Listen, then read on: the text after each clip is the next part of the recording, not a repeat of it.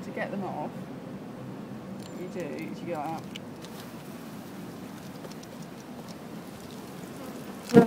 So you don't knock them back too much.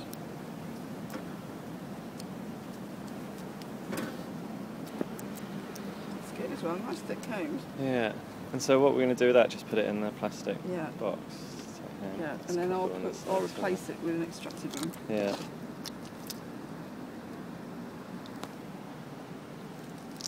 The main thing is not to bring a whole load of bees into the office. There's one actually. It's right in there. Oh, nice. There's a country. Okay, no, come on. Okay.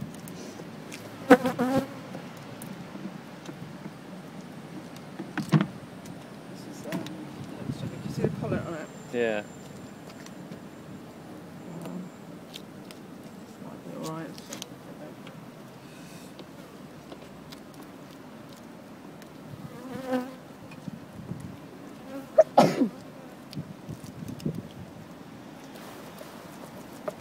Use your knuckles Yeah. to make sure that they go. If you did that like that, they'd all be over the place. And they're only young bees, so they may not have been outside.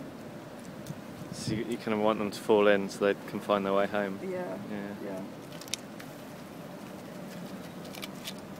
Get off at honey.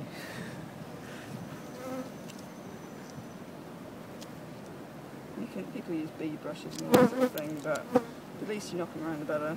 So. Yeah.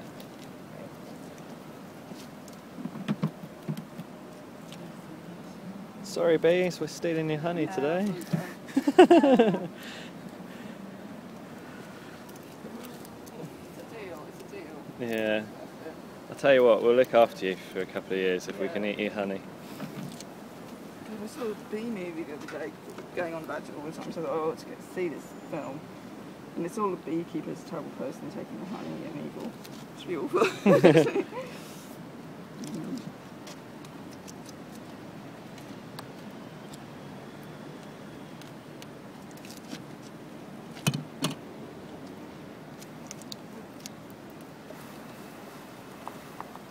See what they're doing there? So they're imagining that the queen's going to be laying there. Yeah. So they're leaving it open. You don't get that much honey on them, do you? You get about £1. Yeah.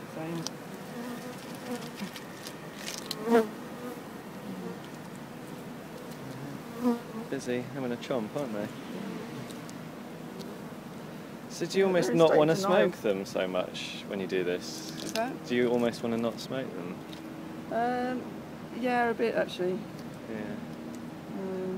And also, you know, you're going to get smoke in the sort of smoky sort of. You don't want to smoke it too much around any area.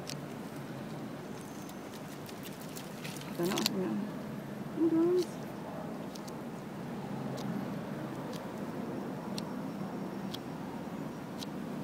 These would tickle their tails.